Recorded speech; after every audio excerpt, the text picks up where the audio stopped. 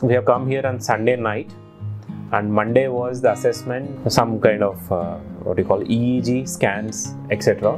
And based on this PET scan report, on Monday evening itself, Dr. Hemangi ma'am and Dr. Alok Sharma had visited us personally into the room, and they have explained us the situation regarding the cerebellum and then thalamus, which were not developed as per the age required.